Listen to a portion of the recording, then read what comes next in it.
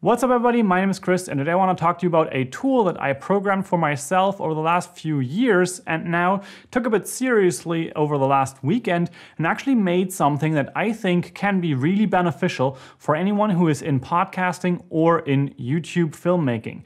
And that is all about chapter markers for those respective platforms, or show notes as they're called for podcasts. Now, what I'm specifically talking are those little timecode markers in the description of videos and that now also get used as chapter markers. But I'm not necessarily here in this video going to talk about how you can bring those into YouTube, but I actually want to talk about the step that is before that, and that is how do you actually get to those markers? How can you actually create those markers without actually having to type out those numbers all yourself? Now, first I want to quickly show you what I actually mean, and that is best done on the screen here. And here we have the YouTube player, and if you've been around YouTube for some time, you probably know those little chapter markers right here, those sections that we nowadays have, and then also the way that we can actually have these chapters here on the side.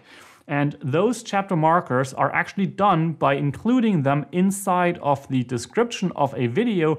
And there we have this type of layout where we have the time markers based on these minutes and seconds. And then if you have hours, you also have that included, and a text element after that.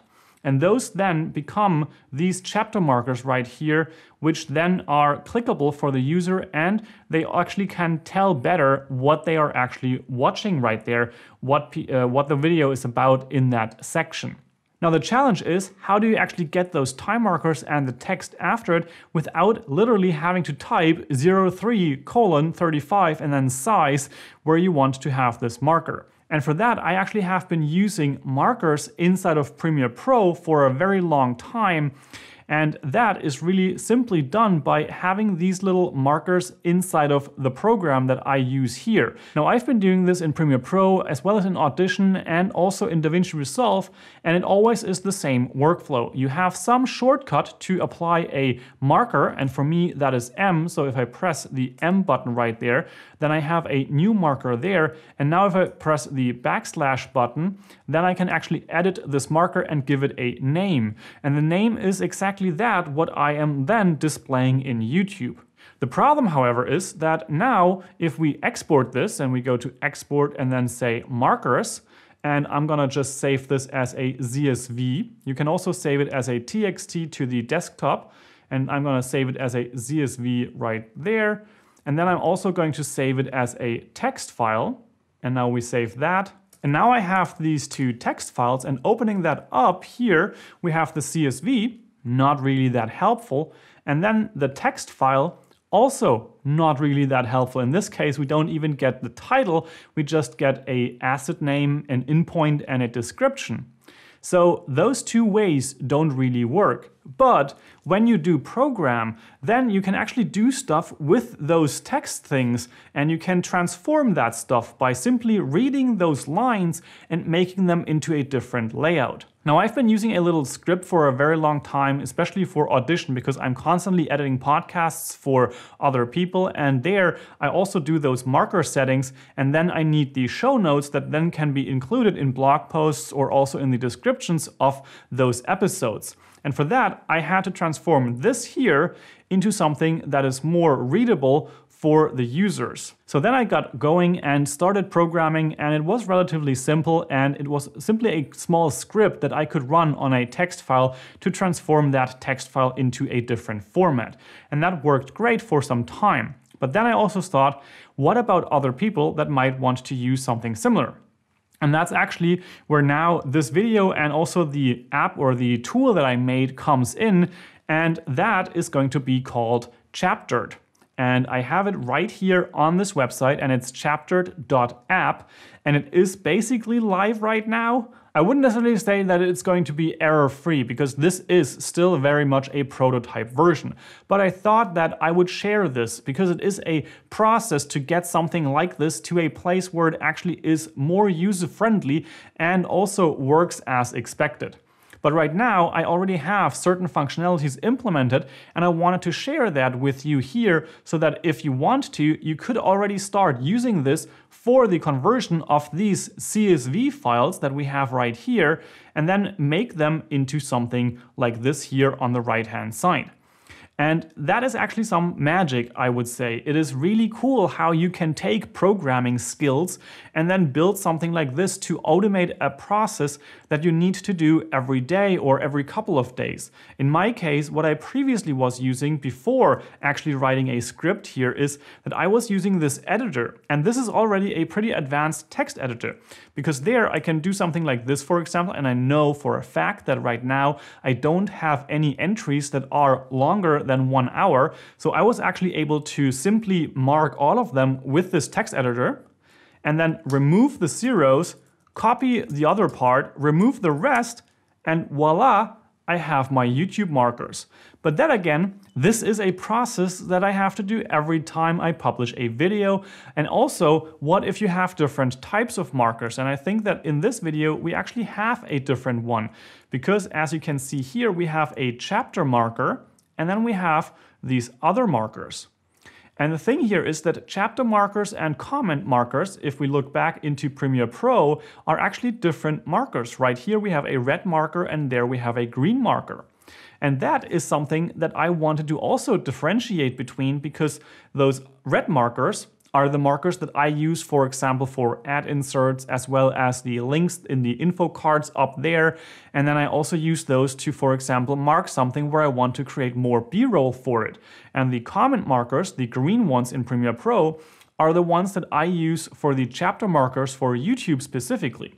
So all of that to say that this is a very much a manual process, and especially if you have a longer video project that's like 30, 40 minutes long. And that again, we have this right here. And now if I just simply copy this text over, this is the markers that we exported from Premiere Pro, and I bring this over into the input field here, mark everything and paste it, and voila, we have a completely different setup on the right-hand side. We have the markers actually sorted or sectioned by the type of the marker. So we have chapter markers and we have comment markers, and the comment markers are the ones that I actually use for the chapter markers in YouTube.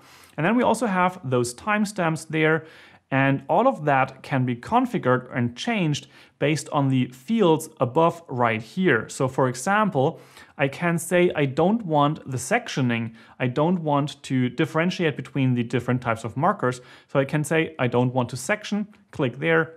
Now we have all of the markers in just one list, but already a little bit of the reduction of information that is provided in this huge text area right here. But what if we actually want to have these sections because we just want to have our YouTube markers? For that, I would say we go with section by marker type. Then also the timestamp is something that we can change to minimal so that we don't have the leading hour. So we have minimal right there. So we have the leading zeros and not the hour. And if we go all the way to minimal, for example, you can see that we then lose the leading zeros and we just have that. And I would always keep that because it is a much nicer form factor, I would say. But we also don't need the comment marker type or the marker type in general to be part of this text. And there we have this line template that comes into play, and we can actually just remove all of this because that basically says we want to have the time in, which is the time that the marker in point is set, and then a colon, and then the type, and then the title. And we want to remove all of those things. So we have space, colon, and then the type, and then the other colon. Remove that, and voila, right here, we have the chapter markers that you can now use inside of your YouTube video, and you can just paste that in there, and you have those chapters working. There are, of course, other functions as well, like sorting. We can sort by marker type or timecode endpoint, for example. Right now, this is the timecode endpoint. Usually that is already the case, but if we want to do it reverse, we can do that. So we have the descending order and then ascending again. And then we can also include the milliseconds, for example, or the frames. And then we can, if we want to do the full one, for example, then you actually have the full timestamp with milliseconds. This is the one without the frames or milliseconds, because milliseconds and frames is different between Premiere Pro and Adobe Audition. That's why this is milliseconds or frames. And then we have the minimal. Again, this is the one that you want for YouTube. I want to make this more easy, and right now you can see there is a bit of a FAQ with a bit of information about what this is about and how it works and what it is for. But over the next few weeks and probably months, this might actually change a bit more so that it becomes even more easy. Maybe I even want to provide some template settings so that you can easily say, like, I want to have the YouTube markers, or I want to have cross compatibility and be able to actually reverse the markers again, because that's also something that I sometimes use to send those markers out and then let them correct their markers and then send them back and import them back, so that we have the cross compatibility to be able to take the output markers and then create those CSV markers again. So all of that is going to be part of the future. But part of what I wanted to share here with you is that this here is a start. That is a very bare bones prototype, but it works in a certain way, and it already is something that can be useful even with this limited and somewhat finicky feature set. Now, this can grow from here, but if I don't publish it, if I don't start to use it myself, and I just wait until it is perfect, I'm not going to go very far. Now we have this exists, and now I can go step by step and actually make adjustments and improve every now and then certain parts of this application. I actually also have plans, for example, to export or have an extra bundle that is just the marker converter, and the interface basically is its own thing, so that there are two parts of this story that are separated from each other, so that I can release the one part, which is the chapter marker converter. That can actually be a simple library that I can also publish to NPM, for example, because all of this is in Node.js and JavaScript mostly. And then that is an extra NPM library that other people can use to also convert between those different types of markers from Resolve, as well as Premiere Pro or Audition, but probably at some point also XML files or Final Cut files and stuff like that.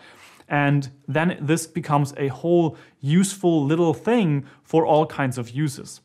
And for me, this here, the web interface, is one version. I'm also going to build a Alfred workflow that this can be done with, so that it's easier done with file actions and stuff like that. If you are a user of Alfred, you know what I mean probably. So again, this is a basic prototype. There is so much that I have ideas for and adjustments that I could make here. And if you have any ideas, you can of course always share those with me. I am at Chris Spiegl on pretty much any platform like Telegram, as well as Instagram and Twitter. So with this overlook, this quick video is already over, and if you are interested in this, please check it out. Let me know what you think about it. Let me know how you would use it, what you might want to add here, what feature set would be interesting for you, and we can discuss that in the comments or in private messages. Now, with all that said, I hope you have an amazing day. Make something, maybe even learn how to program or automate certain parts of your life, and I will see you in the next video. Ciao, ciao.